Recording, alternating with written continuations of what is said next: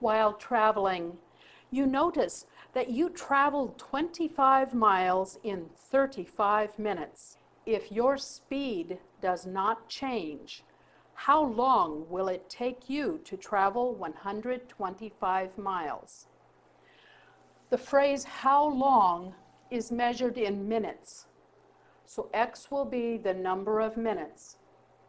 We can do this with a proportion.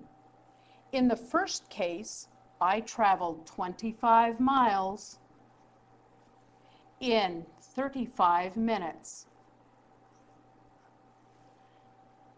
In the second what-if case, I will travel 125 miles in x minutes. In a fraction, you can always reduce. 5 divides into both of these. Cross multiply, 5x equals, now 7 times 5, 35. 7 times 2 is 14 plus the 3. And 7 times 1 plus the carry is 875. Divide by 5.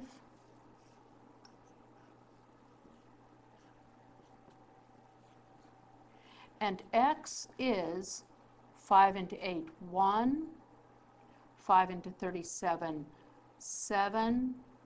And 5 into 25, 175 minutes.